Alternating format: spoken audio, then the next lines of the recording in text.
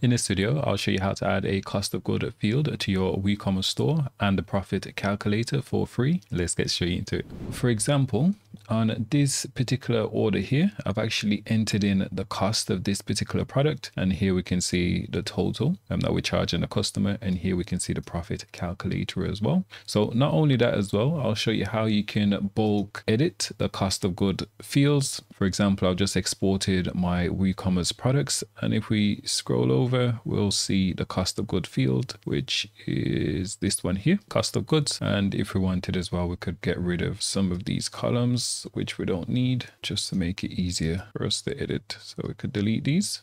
Let's go ahead and edit this Intel Core product. Let's say the cost of this particular product is $200. Okay, and then essentially we can just go ahead and export this, re-upload it to our website, and then it will pre-populate all the cost of goods to each product on our website. All right, so if you want to create a similar setup on your WooCommerce store, the first step is to head over to aovup.com. Go ahead and download the AOVUp cost of goods plugin. As I said, it's completely free. There's no pro version, and let's get straight into it. All right, so let's head over to our dashboard. Assuming you've uploaded and installed a plugin, all we need to do is we'll navigate over to products and then all products. So we'll go ahead and actually add a cost of goods to one of our products, and then I'll show you how to bulk edit it. All right, so for example, let's click on this coffee table product here.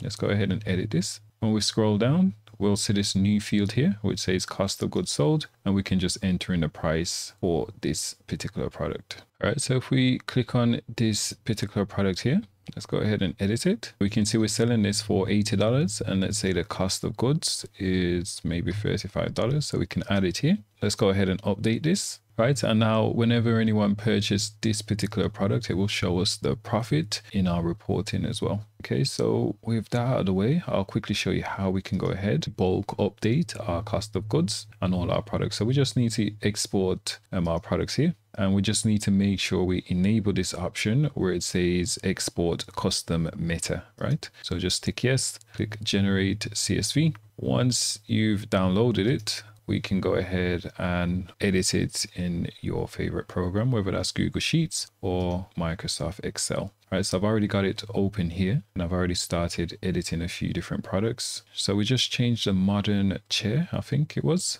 So let's change the cost of goods sold here. So let's say the cost of goods sold is $50. Now let's go ahead and export this. And we just need to make sure we export it in a CSV format. And now let's go ahead and re-upload this to our website, and we'll see if the changes reflect or not. So let's go products again. Now we'll go import. Let's locate our CSV file, which is this one. And we'll tick this option where it says update existing products. And we'll click continue. Everything's mapped fine. All right, let's view our product. And let's go ahead and edit this modern chair. Before we set this to $35, but in our CSV file, we've actually updated to say $50. When we go to our orders page, at a glance, we can see the cost of each product, and we can also see the profit we're making on each order as well.